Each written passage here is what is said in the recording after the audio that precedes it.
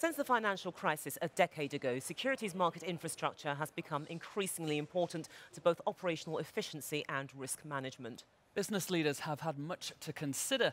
There's pressure to meet regulations and international standards, whilst the availability of new technologies such as blockchain and application programming interfaces are presenting a world of possibilities to financial institutions. Well, to look at how chief executives are managing these challenges and prioritising investment, I'm delighted to say that we are joined by Peter Hiom, who's the Deputy CEO of ASX. A very good day to you. Hello. I mean, let's take a look at CSDs. What are the key challenges they face in the next 2 years or so?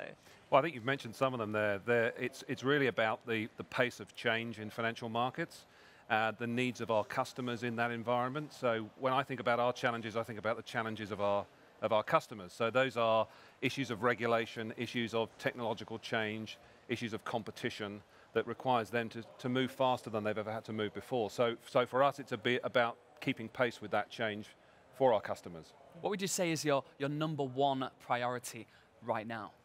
Well, we might talk about that in a moment because it's a very specific project that is it takes up almost 100% of my time at the moment. But I would say our immediate priority is around the resilience of our technology and ensuring that our customers get what they expect every day, which is that the systems work and that the market operates as normal. So before we can talk about how we evolve the market, we have to make sure that the market operates as the market expects it to. And obviously the market has to be protected as well, because one of the big dangers are threats posed by cyber infractions. Now look, CSDs are responsible for their own security, and at the same time, information sharing between them is key. So what is the strategy to ensure resilience, and what can we do to actually increase collaboration around cyber, because it affects everybody? Right. Well, I think that's right. And I think from our perspective, as a single organisation, we can only do so much. And we do, as you can imagine, our board and our management team are incredibly focused around the issue of cybersecurity. But we're much more powerful when we operate and work together and collaborate. So when I think about from the ASX's perspective, you know, we work with our local banks, we work with our government, and we work very collaboratively with the central bank in Australia. But also internationally, we work with organisations such as IOSCO and, of course, with SWIFT as well, around those sorts of initiatives. So when SWIFT created the CSP program, we participated in that program. That was important from us because we saw that about setting standards around cybersecurity globally and us committing to meet those standards. So we did that last year. We're going to refresh and reattest again this year. I think it's important that as organisations across the world, we share our experiences of cybersecurity with one another. And that's always challenging unless you create an environment where your cybersecurity teams can share that information with one another safely. Perhaps unsurprisingly, everyone's talking about the disruptive power of new technology. But what are the new technologies that are making a difference for your organisations, and why? Well, I think for us, the primary one would be blockchain, or we describe it more as distributed ledger technology. And the reason we describe it as that is it sort of positions it as much about the technology and not about things like cryptocurrencies such as Bitcoin or Ethereum.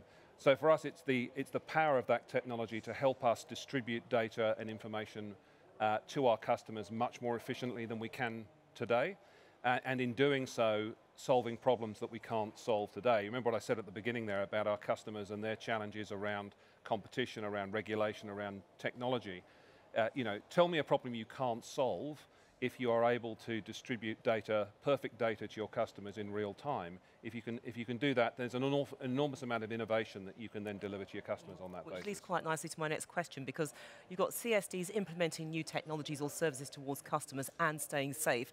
And really the conundrum at the heart of this, finding the right balance between innovating on the one hand and never failing, because there is an expectation on the part of the customers. Absolutely, and in fact, one of the things that we like about distributed ledger technology is actually, in many ways, it improves the resilience of your infrastructure. By the very nature of a distributed platform, we can operate that in a more resilient way than we can in a centralized infrastructure. But yeah, we're certainly very conscious of the need for us to, it's why I said my number one priority at the beginning is to ensure that we operate seamlessly and faultlessly every day.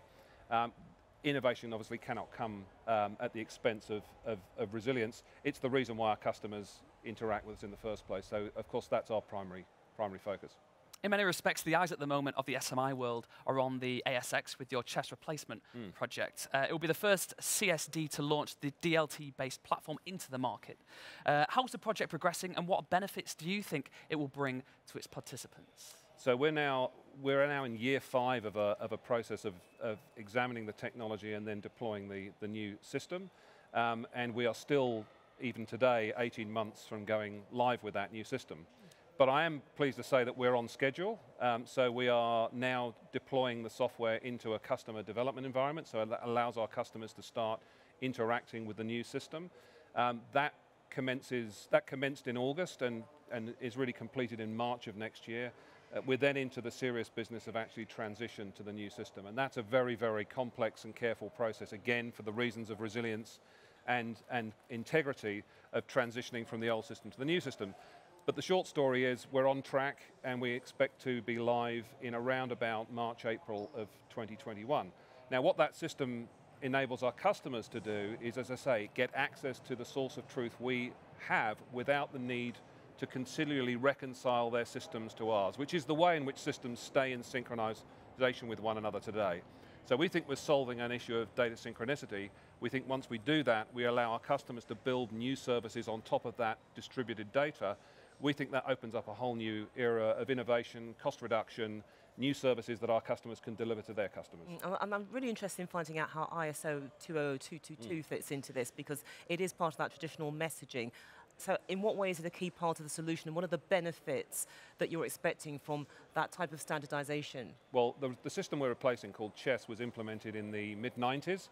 That was at a time where there weren't the message standards that we have today. So the message suite that was built around that system was complex and bespoke, and that system is the one that we're using today. So in Australia, when you interact with that system, you're using a set of messages that you're not familiar with using elsewhere. So when we implement ISO 20022 messaging, that allows our customers to reuse their technologies where they're interacting with systems elsewhere in the world using that same message format. It means the costs of interacting with our system are reduced. And it's also about choice, because whilst we're providing this capability to distribute data, we're also ensuring that our customers can interact with the system on a message basis if they wish to, which is the traditional way of interacting with a system. That's Remembering an integrated system. Correct. So you can actually interact with the system as if it were not distributed, or you can choose to take what is called a node, which is the source of truth data from us, and not need to use messaging. We think in reality most of our customers will choose both paths for different purposes. How big a role is collaboration playing in getting things done at the moment? Do your two organizations work together?